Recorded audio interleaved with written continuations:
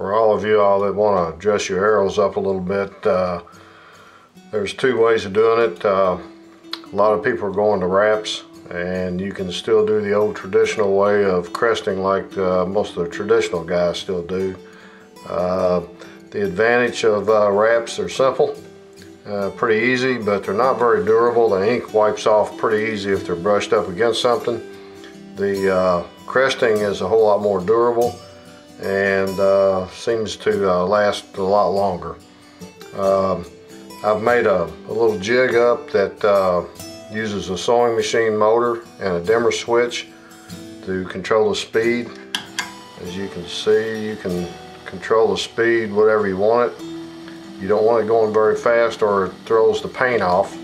So you want it going just fast enough to get you a good even coat. I made a little jig that the arrow rides in. It's got a little V-notch cut in it with a little piece of carpet and a little bracket on top of it to keep the arrow from coming out, that I can slide up and down wherever I want it. And then I also made a little slide guide plate, or a little template that I can move to wherever I want it, that lays out my pattern that I want. So in this case, I'll line that up at the end of the arrow. I use Krylon spray paint for the base white on the back, which you can use whatever color you want, but I'm using white in this case. And then Tester's model paint is what I use for the actual cresting stripes. On this arrow I'm going to be using red and a black. So I'm going to put the base, I'm going to put the red on first. And it's just a simple matter of lining up your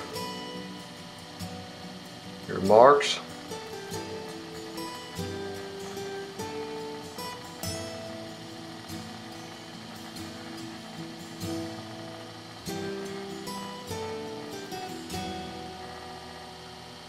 You can just slide that back and forth, but you got to go fairly quick before it starts drying, because it dries fairly quick.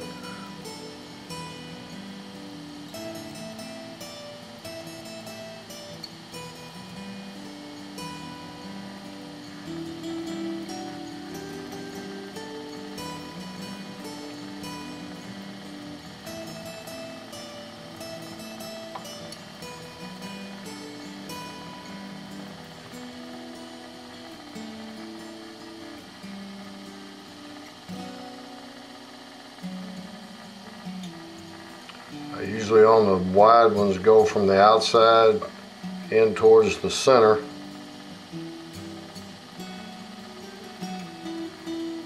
You don't necessarily have to, but you can see how smooth it feeds on there.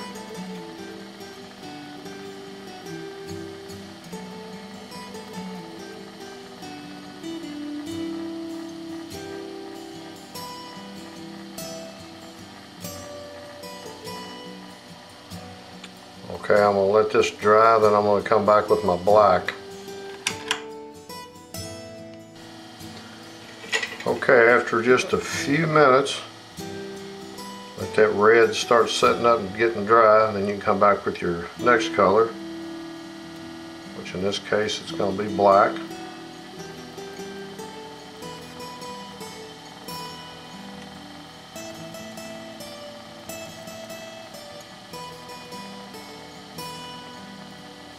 Just repeat the same process.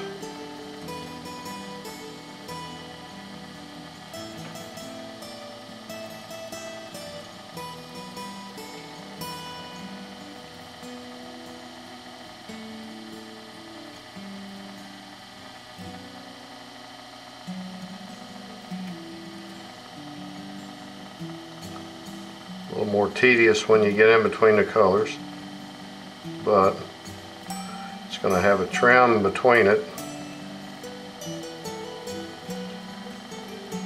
It's going to dress it up just a little bit more.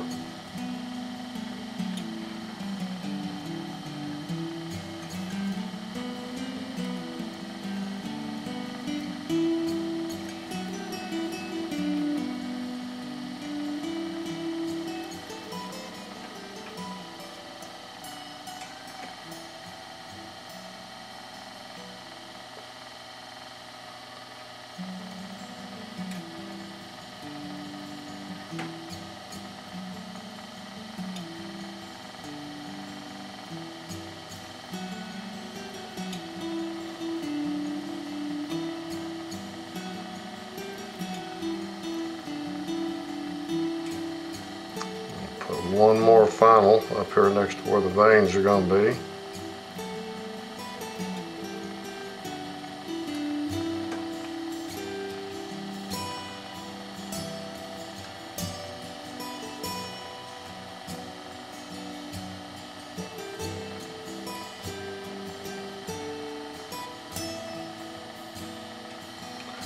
Now, gonna let that dry, and then I'm going to come back with the final trim of a silver that will trim all the colors out and kind of dress it up that final little bit.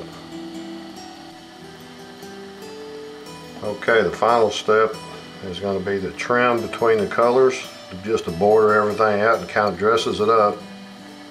And this is going to be a silver, and you can make these make them as wide or narrow as you want them. On this bottom one, it's going to make it kind of wide.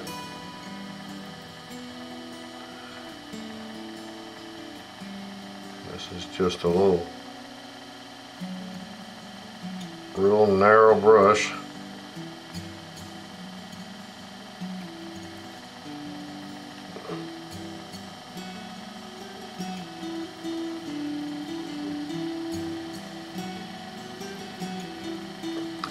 Just kind of dresses it up a little bit, makes it a little nicer looking.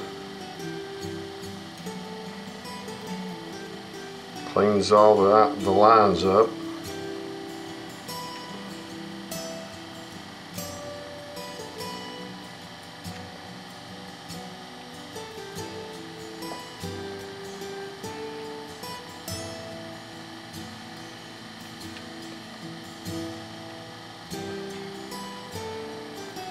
You can do whatever you want to do, it's just whatever looks good to you. These I'm going to make a little wider on the top and the bottom. And then a couple of real fine ones right here in the middle of this red.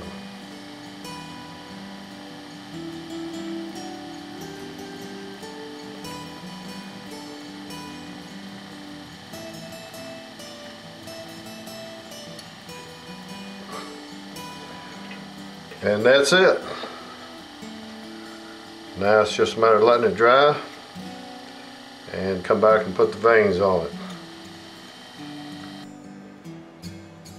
Alright, here's one that's complete. It's a different arrow, different color. This is orange and black, obviously, with 2-inch VeinTech HP veins, ready to shoot. So I would recommend anybody that's got any thoughts about trying this to do it, because it's not hard to do at all. It's fairly enjoyable, something to do in the middle of the winter time when you don't have much to do, weather's bad outside. Thanks for watching and good luck to you.